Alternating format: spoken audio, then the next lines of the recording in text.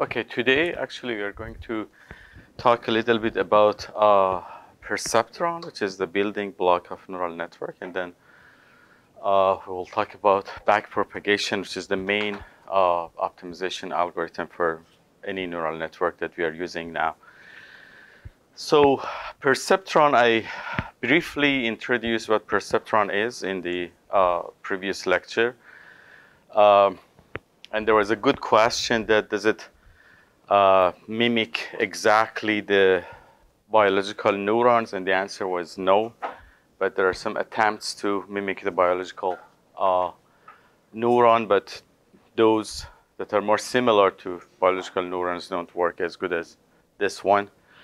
But it's ongoing research.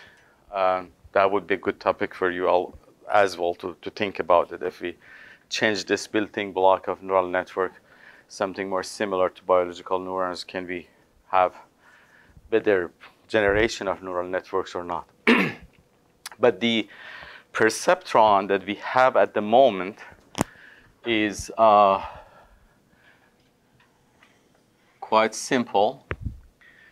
It is basically a weighted sum of inputs. So if I have x, and if x comes from RD, so with this I mean it's a vector. Every time that I put this, I mean it's a vector. So basically x is x1 to xd if I have d-dimensional vector as the input of this perceptron. So the input would be d measurements going to the perceptron. I may have intercept x0, which is 1. Then you can think of perceptron as having two parts. The first part is basically the weighted sum of these inputs. So if I show the weights by beta 1 to beta d, then this is going to be beta I xi for I equal 1 to d plus this beta null. Okay? And then a nonlinear function will be applied to this. And this nonlinear function traditionally is a step function. So x comes from RD, but y comes from a finite set, -1 plus 1, and the task is classification. We want to classify points in two classes, and one class, the label of one class is -1, the label of the other class is +1. Okay? So I can define a vector beta to be beta 1 to beta d, and then I can write this equation in the matrix form or vector form. So it's beta transpose x plus beta null. So we compute beta transpose x plus beta null, and this beta transpose x plus beta null depends on the value of x is going to be either positive or negative. And then I apply a step function on it. And if it's negative, it returns -1. And if it's positive, returns +1. So it returns the label of the class. That's the goal. So we would like to learn beta in a way that it does the job that we have in hand. You know, I want to classify between elephants and zebra, and they have training set. Some of them are elephants, some of them are zebra, and I know the labels. I would like to find betas in a way that the output is correct. Whenever it's elephant, it's +1. When it's zebra, it's -1. Okay? So that's the task. So when perceptron was invented, they didn't know how to set the weights correctly. You know, that was something that in optimization they find out later. Okay, so let's look at, this is a hyperplane in d-dimensional space, right?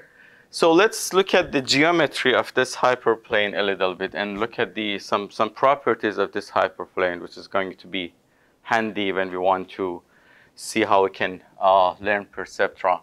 So if this is hyperplane beta transpose x plus beta null, anything in this hyperplane, any x in this hyperplane satisfy this equation equal to 0.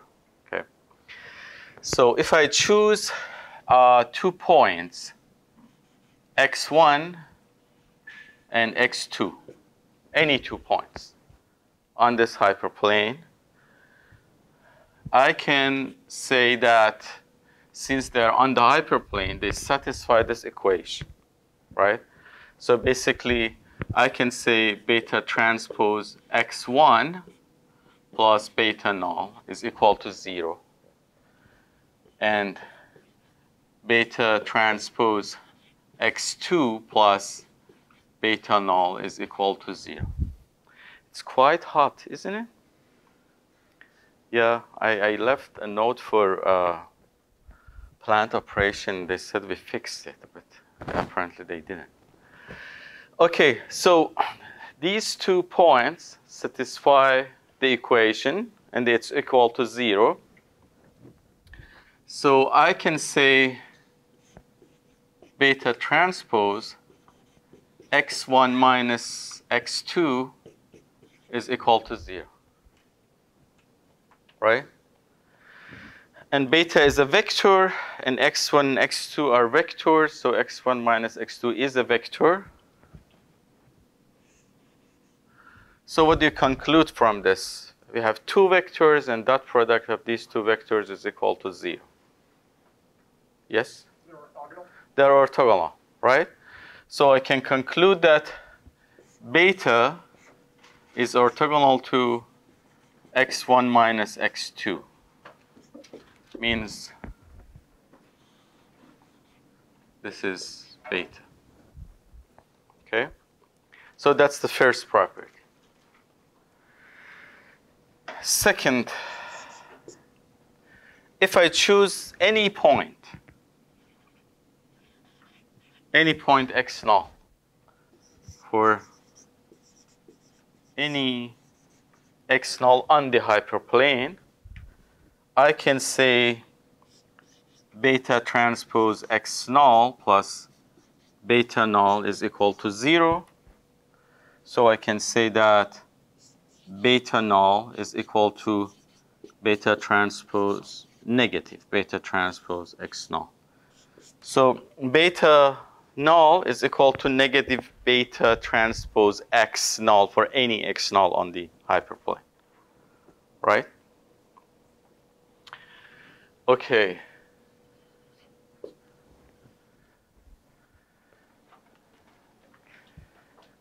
Suppose that I have a point x, and this point x is not on the hyperplane. And I'm interested in knowing the distance of this point to the hyperplane. How can I compute this distance? Yes?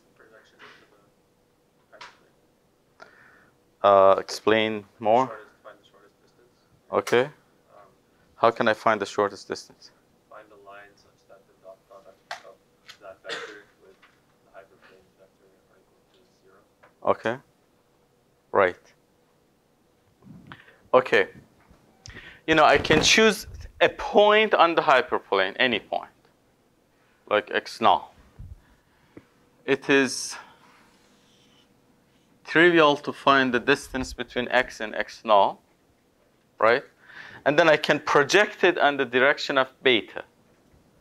So this is beta, which is orthogonal. If I project this on this direction, this is going to be the distance, right? So the distance between x and x null is just x minus x null. And then I have to project it on the direction of beta. So beta transpose x minus x null would be the distance of x to the hyperplane for any, when x null would be any point on the hyperplane. I assume beta is normalized here, you know. I assume that the length of beta is 1. If it's not, you have to normalize it. You have to divide it by the norm of beta. So this is going to be beta transpose x minus beta transpose x null, and minus beta transpose x null for any x null on the hyperplane is beta null. So this is beta transpose x plus beta null. So basically, if you have a point and you want to know the distance of that point to the hyperplane, simply put that point in the equation of the hyperplane. And it gives you the distance, right? It gives you basically signed distance, not distance. I mean, distance should be positive all the time, right? But here, if you're on one side of the hyperplane, beta transpose x plus beta null would be a positive number. If you're on the other side of the hyperplane, beta transpose x plus beta null is going to be negative number. And for any point on the hyperplane, it's going to be 0. So if I want the distance, not sign distance, the real distance, I need to make it always positive. How can I make it positive? I can take absolute value, for example, but I won't take absolute value because later on I want to work with this, take derivative, and it's going to be problematic. Square it? Square it. But square is not distance anymore. It's distance is squared, right? So I can do something pretty simple. On one side, you know, say everything on this side is positive. Any xi on this side is make this equation positive. Corresponding label to xi means yi corresponding to xi is plus 1. Okay? Because my data comes in this form, xi, yi, when xi is from Rd and yi is either negative or positive. Okay? So yi corresponding to those points that are on the positive side are plus 1. Yi's corresponding to points on the other side of the hyperplane are negative 1, right? So if I simply multiply yi to beta transpose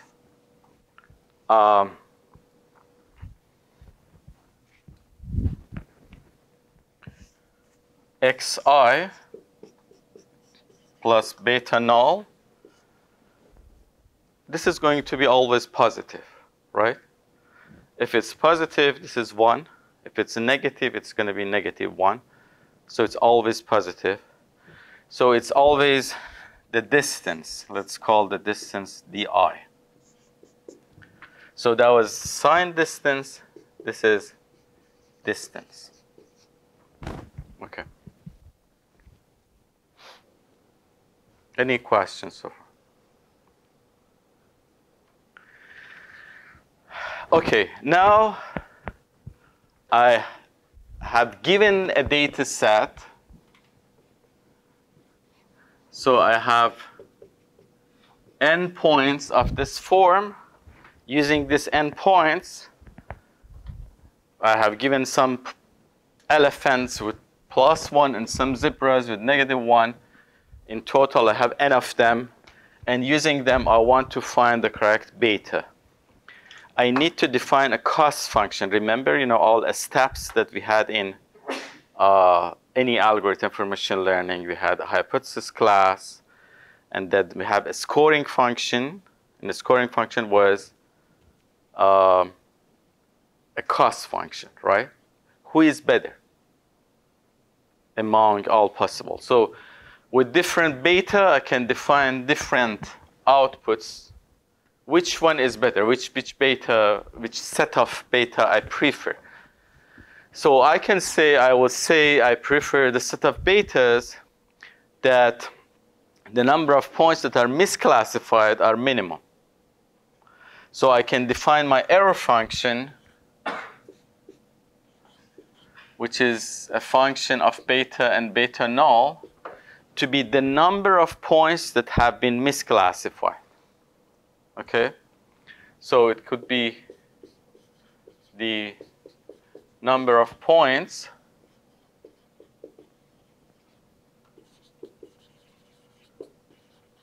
that are misclassified.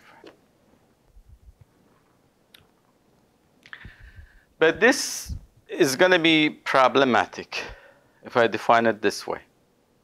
You know, the only device, the only tool that we have in optimization, or the main tool that we have in optimization, is derivative. Whenever you define a cost function, scoring function, you have to make sure that you can take derivative. If I define it this way, I can't, right? It's discrete. The number of points that are misclassified, I cannot take derivative of that. So it's a bad thing. Okay? So I can come up with another cost function. It could be many different things, right? But that's traditionally what they define. So the error would be summation of distance of points that have been misclassified. Not the number of points, distance of points that have been misclassified. If 10 points are misclassified, just summation of distance of those points from the hyperplane. So this could be summation of di, and basically summation of di is summation of yi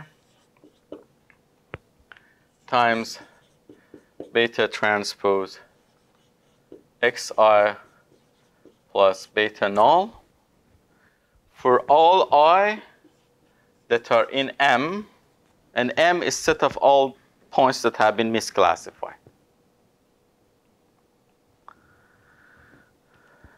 Okay, that's the summation of distance that are misclassified. Actually, not quite. I have to put a negative sign here. Do you know why? Why should I put a negative sign here?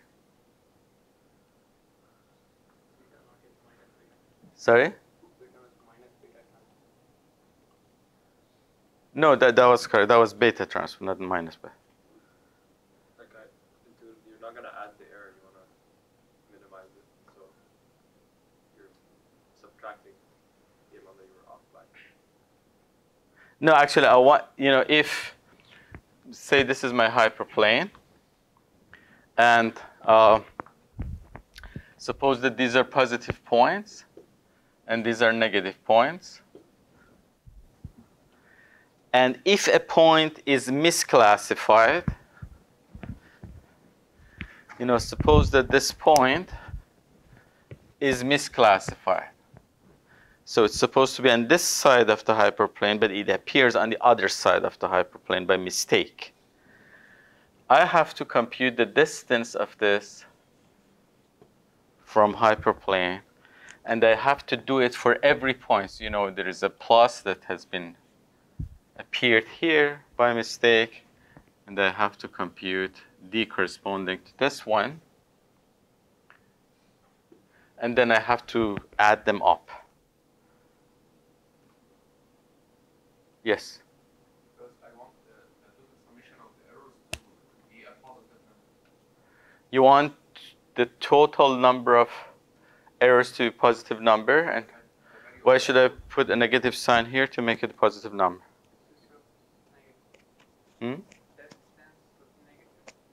This is going to be negative because this point has been misclassified, right? So this is the distance. If points appeared correctly, you know, any point on this side have label corresponding to its true value, you know. The value is positive and their corresponding label is +1. these values are negative and their corresponding label is negative. But when a point is misclassified, the value on this side is positive, but the corresponding label is negative. You know, we have a wrong label for this, a wrong value for this. So yi plus beta transpose xi plus beta null for points that are misclassified is negative because the label does not match the value. So I have to put a negative sign here to make it positive. Okay?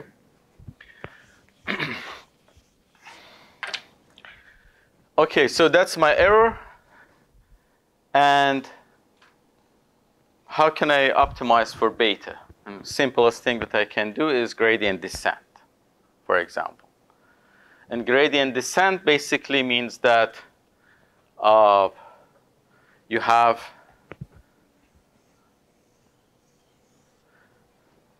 an objective function, that's the landscape, and you're somewhere. This is the value of your error, and you take derivative of this error. The derivative of this error will tell you the direction towards the minimum, and you take one step. And then you take the derivative again and take one more step, and so on and so forth, until you reach the minimum. And if it's non-convex, most likely you won't reach the global mean. You're going to get stuck in one of the local means here. Okay?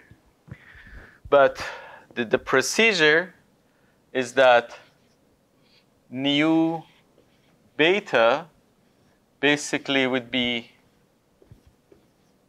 old beta minus a step size toward the direction which goes to the minimum, and this direction can be determined by derivative. So if I take derivative with respect to beta, I have to take a step. And this step could be a long step or could be a short step, which will be determined by this rho, and this rho is called learning rate.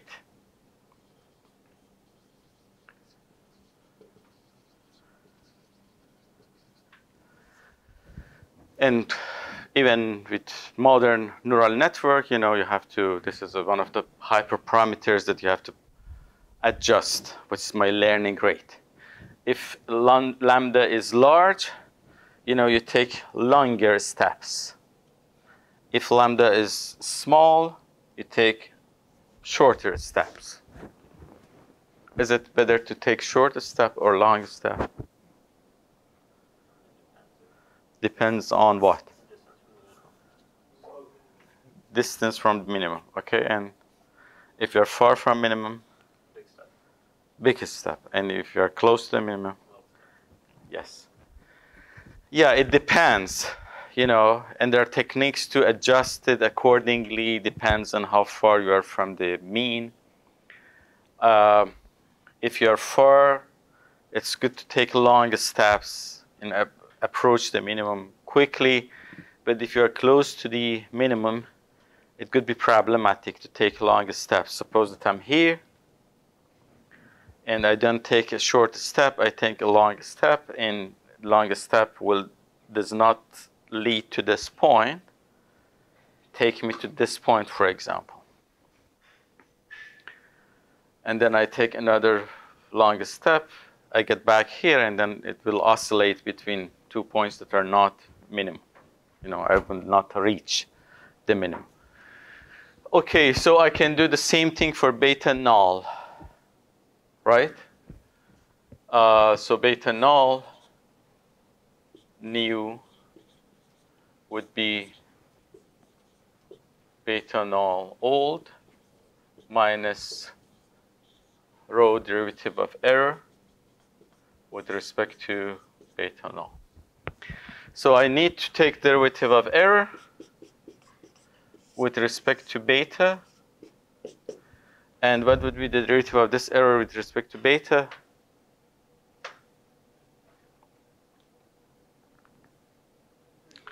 You know, the first term is yi beta transpose xi. If I take derivative with respect to beta, sorry? Yi xi. You know, this term is, you know, I have yi beta transpose xi plus, actually, this is negative, negative yi beta null. If I take derivative with respect to beta of this, it's just yi xi, right? So it is yi xi negative, and there's a summation here, actually. And if I take derivative of error with respect to beta null, I mean, for beta, when you take derivative with respect to beta, this is going to be 0, right? If I take derivative with respect to beta null, this is going to be 0. And what's about this one? Just minus yi, right? So this is going to be minus yi for I equal to m.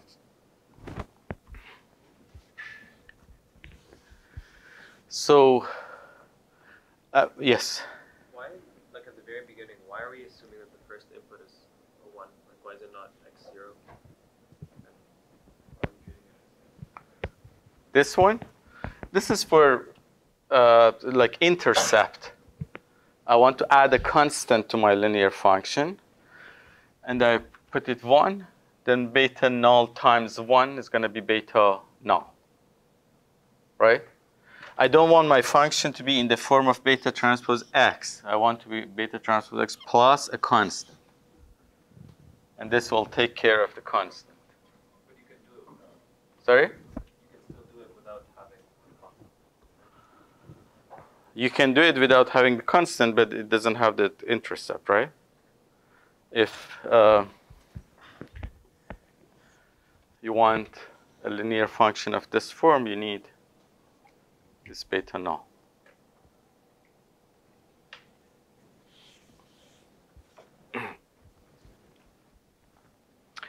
Okay, so a simple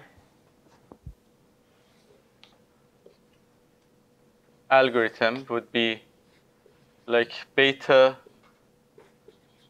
null is equal to beta null, so that's new. This is old. Minus rho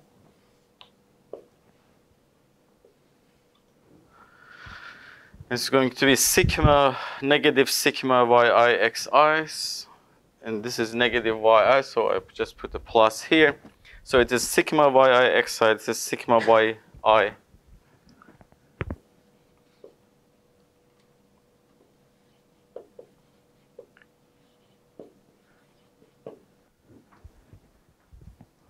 It's going to be gradient descent algorithm, which leads to a local mean. In practice, usually we do this.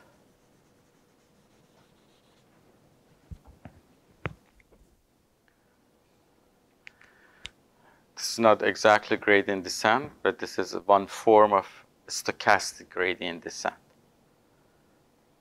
It's easier in practice because otherwise for each iteration you have to calculate all points that have been misclassified, sum them up. But in this case you just do it for one point. We will learn about stochastic gradient descent and we'll see why it works in practice. Okay? So you have a perceptron you want to learn. You have a set of data point xi, xj from I called 1 to n. Some of them are elephants, some of them are zebras. You want to find the right beta. Just initialize your perceptron with some random beta. Put one point inside, you know, it's elephant, for example. And the output is +1, so I'm fine. The next point is elephant, but the output is -1. So I have to adjust my beta. I started with some random beta. I have to adjust it.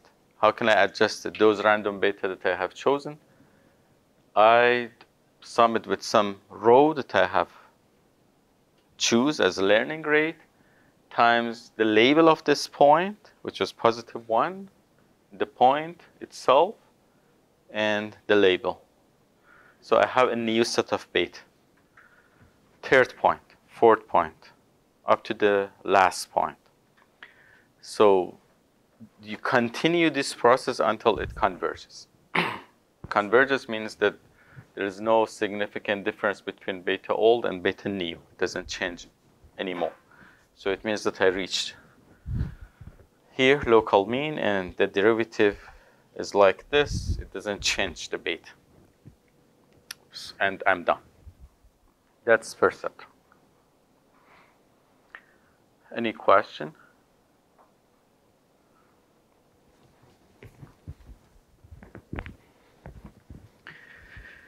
Okay.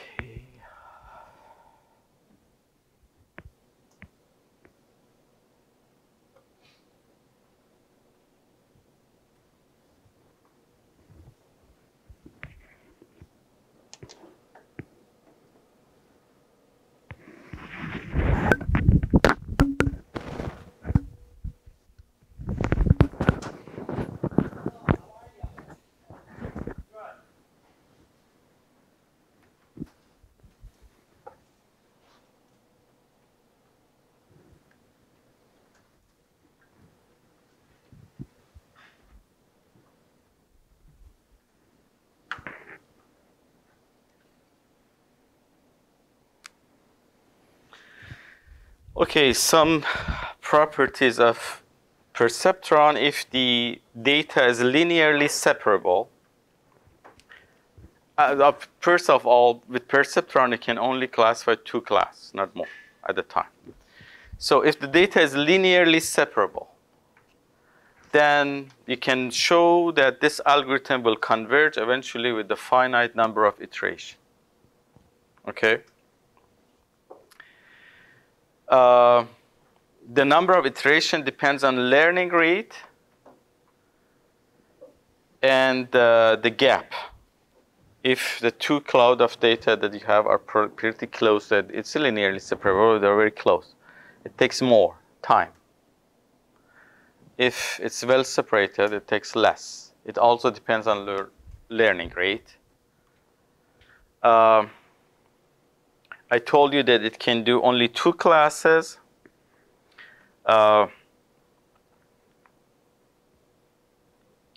Convergence to a solution is guaranteed when the data is linearly separable, but it depends. I mean, it's not unique. When the data is, you have this data, it is linearly separable. Then you start with some beta and you get this solution. You start with another set of beta and you get this solution. So there are infinitely many solutions, and depends on the beta, you get to a solution. It's not unique. If data is not linearly separable, a negative, for example, is here, then it will not converge. Okay. I told you about large learning rate and small learning rate. When I say linearly separable or non-linearly separable, what do I mean mathematically? If data is linearly separable, like this one, it means that yi plus beta transpose xi plus beta null is greater than equal some gamma for any I. Means that the distance to the hyperplane is always greater than some positive number. So this means that the data is linearly separable. Okay. So we are done with Perceptron, and we are going to start talking about feedforward neural network and backpropagation. But before I do so, let me know if you have any questions. Yes? Sorry, for the condition of separability, why particularly gamma is ambiguous? I mean, we don't state 0 or is there any constraints particularly about that gamma? Because we would like to measure the degree of separability. You can say it's greater than 0, means that they're on the two different sides. Yes. But the value of gamma tell me that they're well separated or they're not well separated. You know, if gamma is large, means they're very well separated. If gamma is quite small, if the largest gamma that I can compute is a small, means they're not, they're pretty close, the gap is close. So it plays a role in the theorem that we prove for Perceptron, which has the role of gap. Okay, so the first and the most simplest neural network that was introduced after, you know, knowing about Perceptron and how to optimize Perceptron was feedforward neural network. I mentioned when I talked about the history of neural network that Perceptron originally, you know, they had a big dream that they solve AI and, you know, it's gonna walk, it's gonna write, it's gonna do everything, and also they believe that it's gonna be conscious about its existence soon. But a book called Perceptron was published in 1960, which shattered the dream, and they showed that it's a linear function. You know, we know that it's a linear function. They didn't know that. You know, when they invented it, they didn't know that. It's just a linear function. And the main message of that book was that if you have XOR data, you can't do it with Perceptron. So it's not as strong as we assume. So one idea to get around it was to put some perceptrons together. So make layers of perceptron and then connect them. And this is called basically feedforward neural network. So in feedforward neural network, we have input layer, we have some hidden layers, and we have output layer. Okay?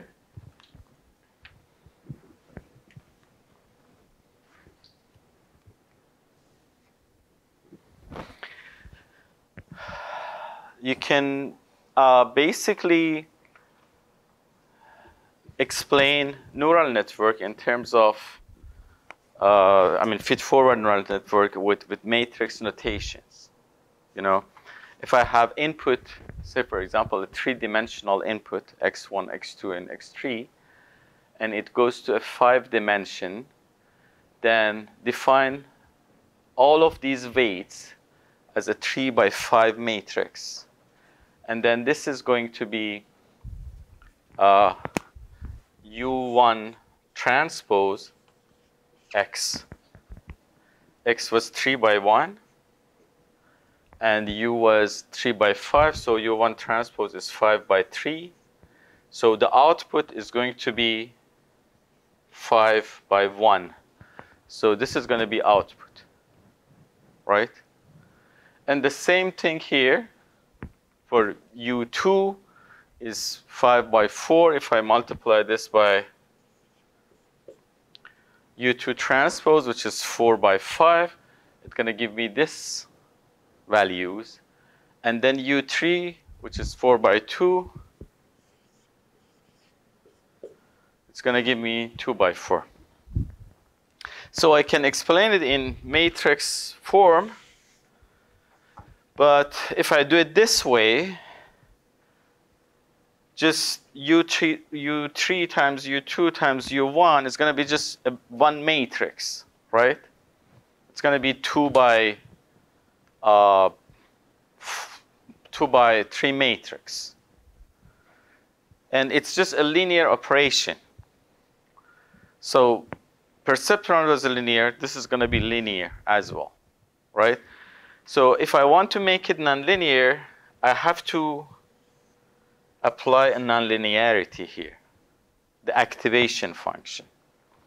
You know, when I multiply this matrix to this, then I have to apply a nonlinearity. You know, and we had this nonlinearity in Perceptron. You know, Perceptron was a linear sum. Then we had a nonlinearity, which, I mean, traditionally was a step function. But in modern neural network, it could be many different forms. Okay? So we have to apply a nonlinearity, and then apply U2, and then apply a nonlinearity, and then apply U3, and then apply a nonlinearity. So these activation functions make the process nonlinear, highly nonlinear. If you don't have it, if you don't have this part, then it's going to be linear, right? So this is feedforward neural network. And we had Perceptron, which was linear. Through this process, we make it nonlinear. And we hope that we can solve more complicated problems. We are not able to do XOR with Perceptron because it was linear. Let's have a nonlinear function. See if we can do, say, for example, Perceptron or not. Okay, so we can take all of the steps that we took before, means that all the steps that we take in machine learning, like our hypothesis class was Perceptron. We changed our hypothesis class to a more complicated hypothesis class of feedforward neural networks. Then we have to come up with a scoring function, some cost function, how to measure the error, or how we prefer one set of weights to other weights. And then we need a search strategy to find these weights. But don't forget that the tool that we have is derivative, right? And I should be able, you know, say I define a very simple cost function. I say that the cost function is true value minus estimated value squared. I need to be able to take derivative of this with respect to any weights here. And this is not a trivial job, you know. It was trivial for Perceptron, but it's not trivial in this setting, you know. I have an output here, and I would like to know if I perturb this weight, what's going to happen here. If I perturb this weight, many things will change along the way. You know, this will change, and this change all of them, and they have another layer, it will change others. So it's not trivial to find the derivative of this cost function with respect to a weight. And backpropagation is an algorithm actually to calculate this derivatives, which we are going to learn about now. Backpropagation, as I told you before, has been invented several times in the history of machine learning. And the main idea is using chain rule and recursion to compute a derivative.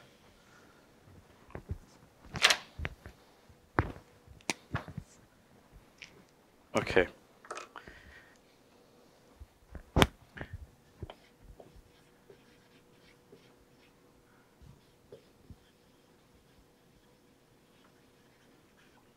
Okay, backpropagation.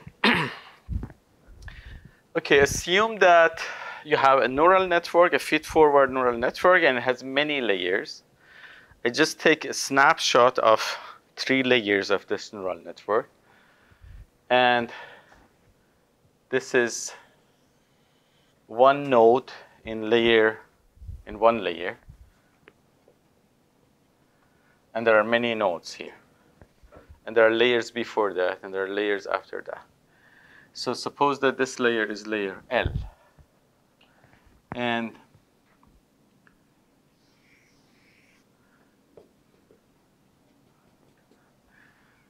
I call this layer I.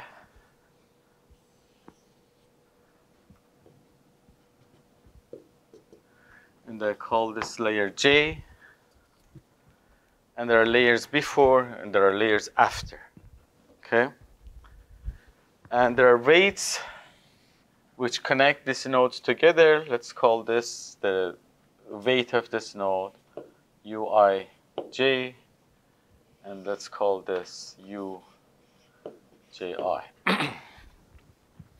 These nodes are perceptron. And they have two parts. A part which is weighted sum of inputs, and then a nonlinear function will apply to this and becomes the output. I call the first part A, which is weighted sum of inputs. And I call the output part Z after you apply the nonlinear function to A. Okay? So that's going to be AI.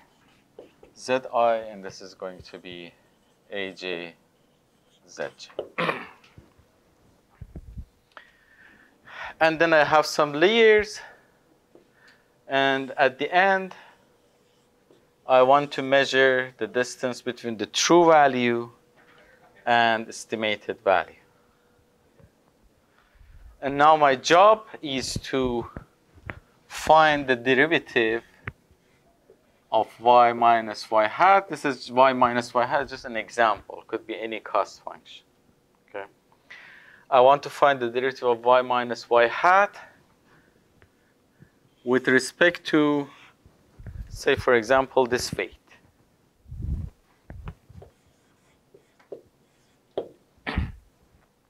Yes.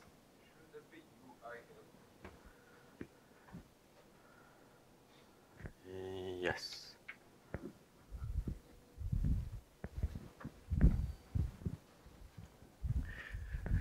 Yeah, UJI, this is UIL. Thank you.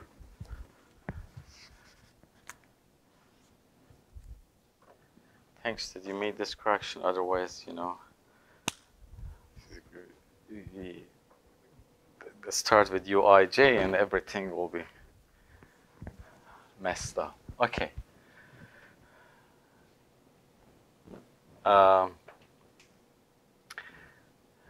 Be careful with my math. You know, I make many of this type of mistakes. I was very bad student in elementary school in math because of this.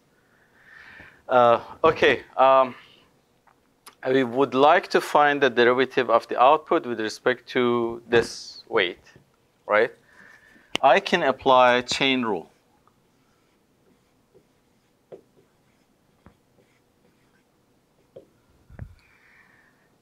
I can write this derivative to be derivative with respect to AI, which is directly connected to this weight.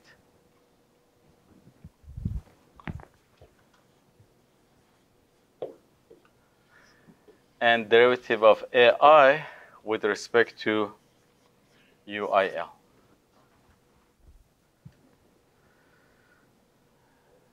Okay, what's derivative of output with respect to AI?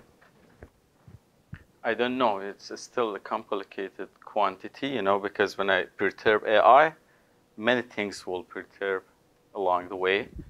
So I don't know this quantity. I just call it delta I. Delta I is unknown to me. What about this one? Derivative of AI with respect to IL. Sorry? It is ZL. Why it is ZL? Because this AI, when I write here, can you see it? It doesn't, no? Okay, I write it here. You know, AI is summation of all of ZLs, right? It is summation of UIL times ZL for all nodes on L, right? Now I take derivative of AI with respect to UIL. It's going to be ZL, right? I take derivative, it's a sum. And I take derivative with respect to one of the elements. Everything else would be 0. It's going to be just ZL.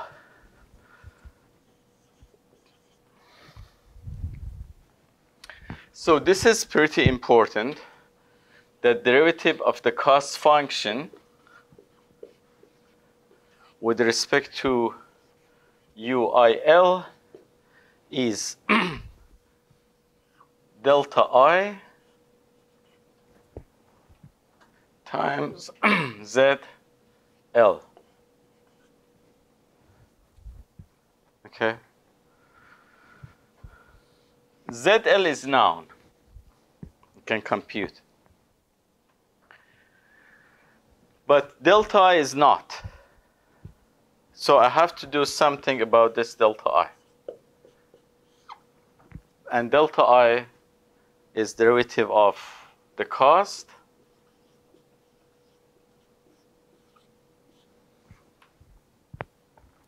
with respect to AI.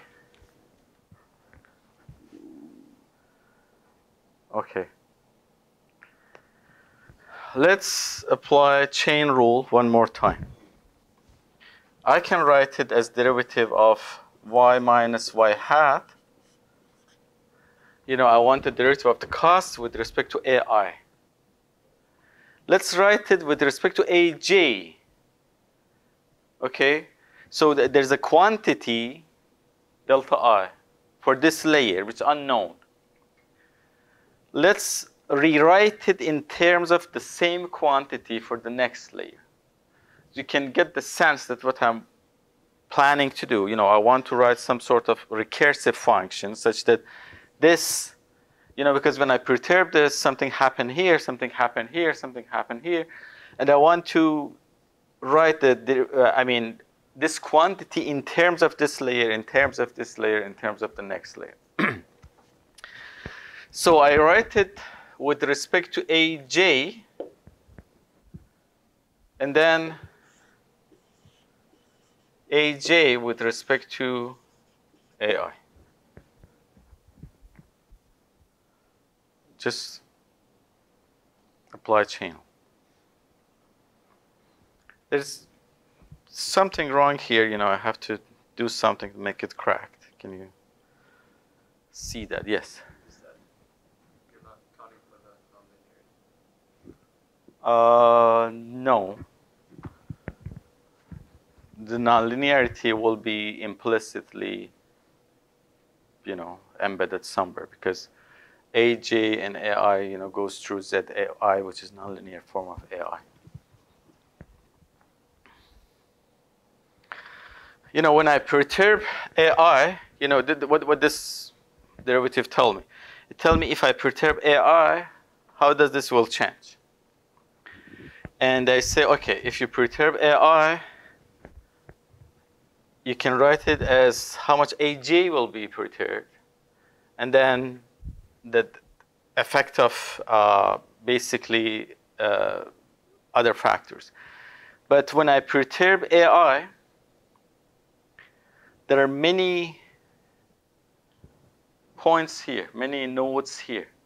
All of them will be perturbed, not just this one, right? So every single one will be perturbed. So I have to basically, count all of them. So this is going to be summation over all J's. Because when you perturb AI, all of these nodes will change. Is that clear? Okay. So summation over all J's of derivative of cost with respect to J. So derivative of cost with respect to I call it delta I. So I call it delta J. So I can manage to write delta I with in terms of delta J, you know, this unknown quantity for this layer. I'm trying to rewrite it in terms of the unknown quantity of this layer. So this is delta J. What about this one? So I'm going to apply chain rule one more time. AJ with respect to AI. I write it AJ with respect to ZI.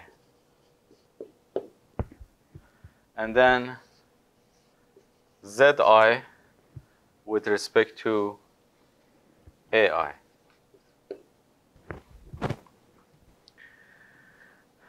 What is AJ with respect to ZI? Just UJI. So this is UJI. What is ZI with respect to AI? Sorry? Derivative of the activation function, because ZI is simply, you know, ZI is just some activation function AI. And derivative of ZI with respect to AI is just derivative of this activation function. So derivative of this activation function at point AI.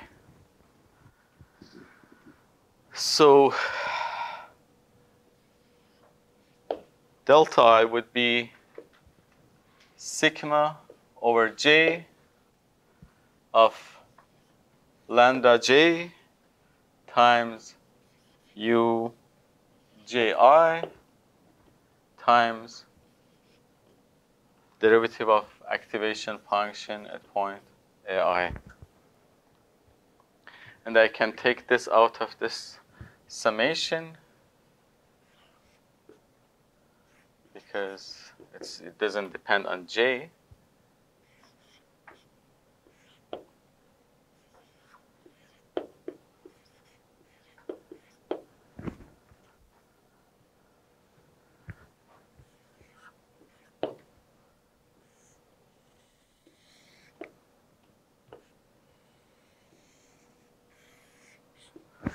So I managed to write this unknown quantity for layer I in terms of the same quantity for layer J, because these two are known. So with the same token, I can compute delta J based on the next layer. And lambda of and delta of the next layer based on the layer after and the layer after and the layer after, right? Up to the last layer. Up to the last layer. Whatever the last layer is, you know, I'm going to add one more layer to it. And this layer is pretty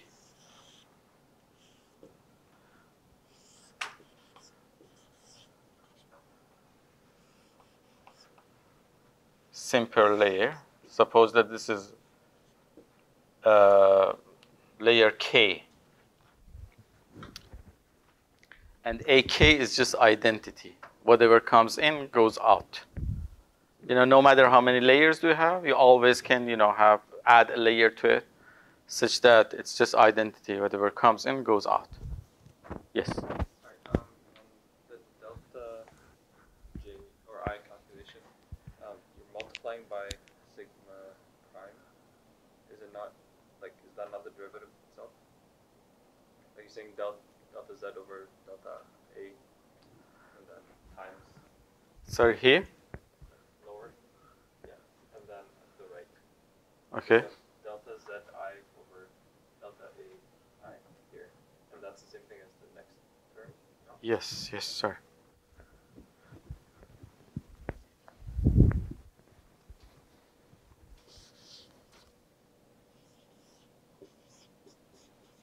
Yeah, I warned you. Thank you. Okay. So no matter how many layers do you have, you always can add a layer to your neural network such that its identity, whatever comes in, goes out. And suppose that I will call it K, layer K. So what would be delta K? Delta K, by definition, is derivative of the cost with respect to AK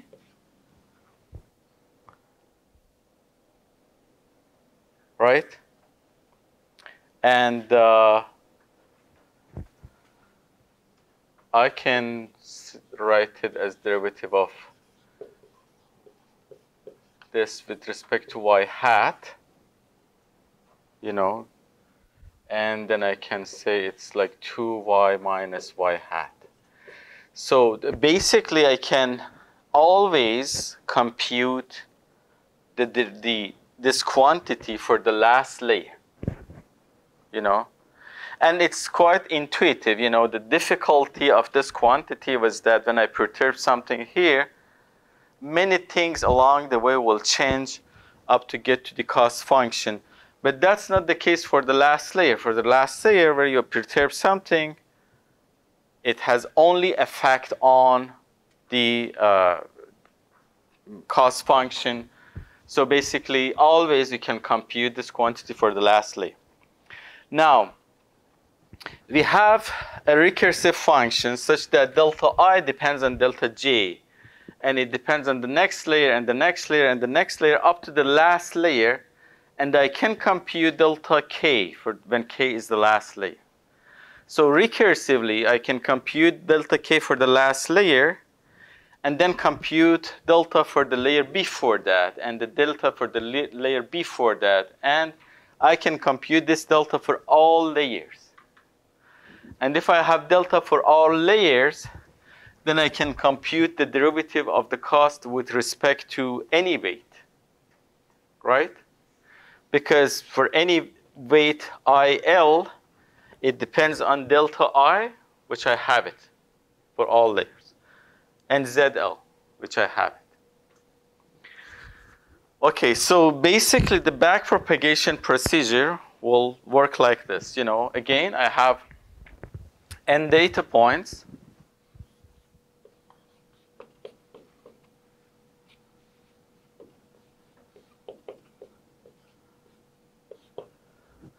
I have n data points, and I feed the first data to the network. I set all weights to be random. All weights are random. I feed the first point. I can calculate all of A's. I can calculate all of Z's because these I set some random weights. And it's going to have an output, and I have a true value. I can calculate the cost, right? I can calculate the delta for the last layer, the delta for the previous layer up to the first layer. Having all of this delta, I can compute this quantity. Knowing this quantity for any weight U IL,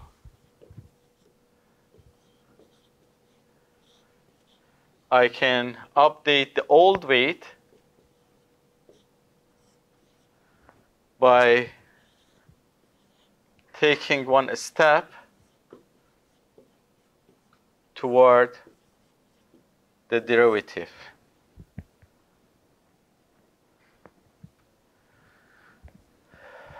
And so I have a better weight now.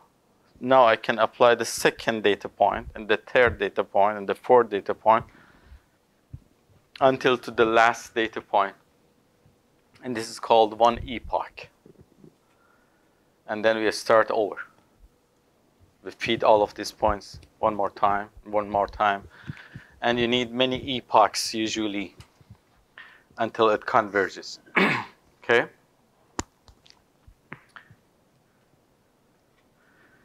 Any question?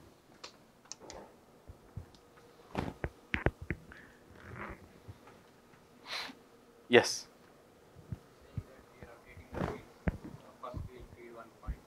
Mm-hmm. and then whatever the error is, we'll update the weights. So the weight update is with respect to that particular point. Mm-hmm. Would that weight like guarantees of classifying the other data point which is new, No. the algorithm classifying correctly? That No, I mean, you have one point, and based on this one point, you make some correction on your weight. Second, third, fourth, fifth, up to the last, right? This is one epoch. You go over all points again, and in practice, you just do some randomization. You don't go in the same order. Usually, you change the order for some optimization reason, up to the point that it converges. Converges means it doesn't change anymore. Means you reached a local mean. These derivatives does not do anything. They don't change the point. So the error rate on training set now is small. It correctly or almost correctly classify points in your data set or do regression in your training set. Does it generalize well? Means if you show a new point, it works well. That's the question of generalization that would be, the topic of next lecture. That when a model generalizes well, under which condition?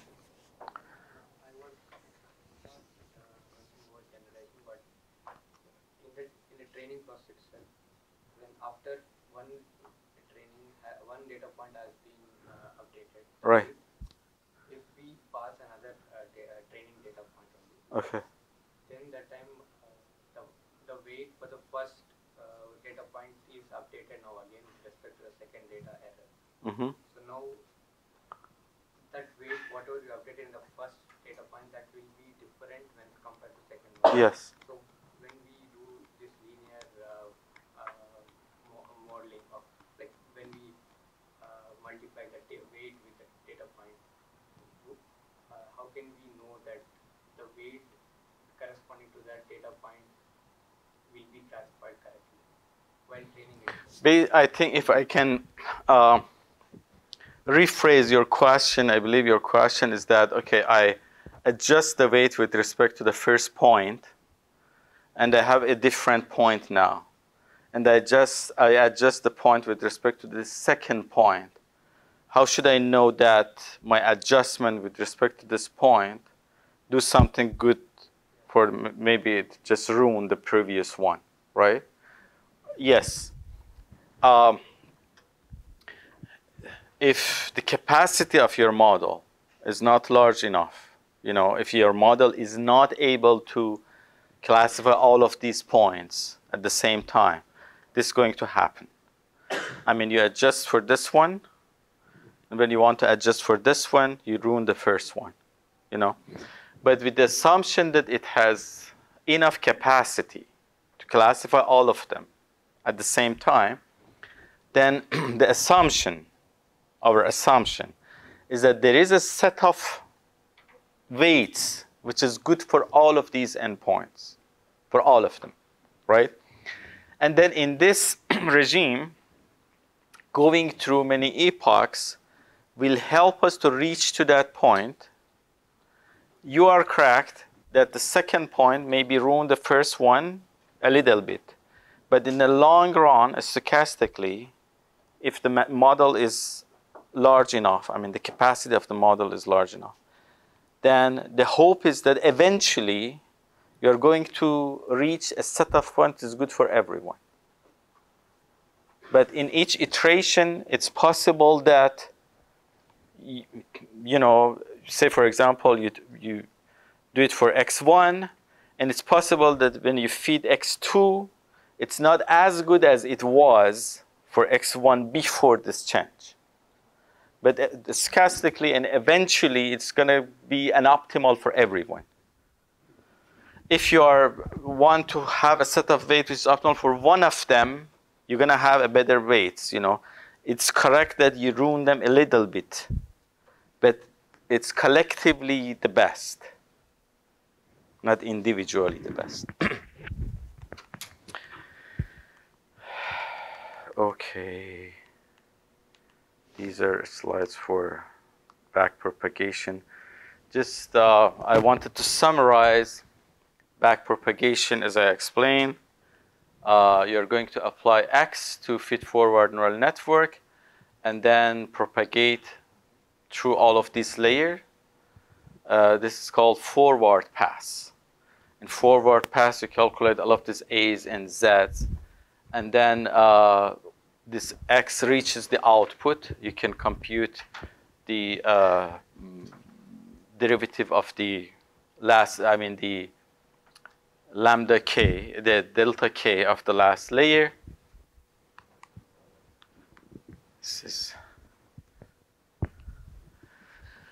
And then you can update based on gradient descent for all weights, find set of new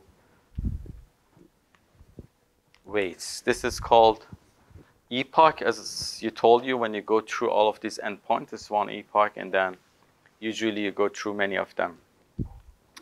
There are some practical tips in many of them actually we will discuss them later on, when introduce different models. But something simple here. One is that in different epochs, try to randomize the points. When you start from x1 to xn, in the next epoch, don't start from xn to xn. It's better to just shuffle them. The other thing is that the starting points, when you initialize, it's better to initialize with weights close to 0, small weights, not large weights. Sorry? If you keep the weights to closer to 0, and if you have large number of layers, do you think there will be vanishing gradient problem while doing propagation? Not necessarily. Vanishing gradient doesn't have to the value of this weight at the beginning, but the reason that we start with this new weights, actually the reason can be more clear when we talk about regularization in the next lecture after that. But very intuitively, if you want to think about these activation functions,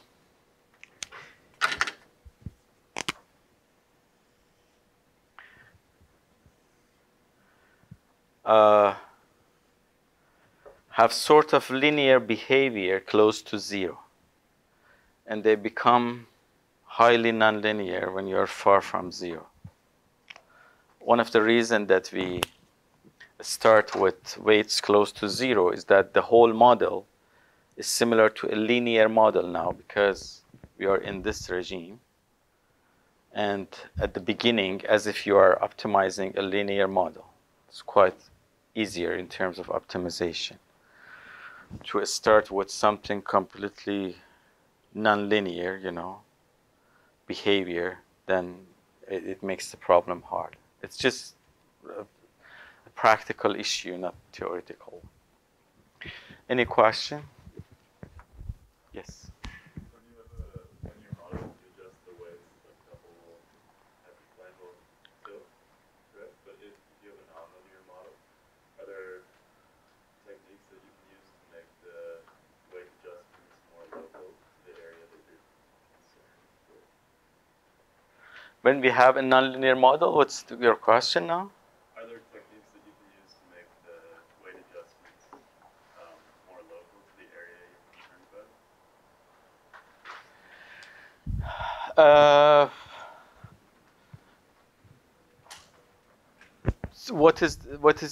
Why it's a good practice?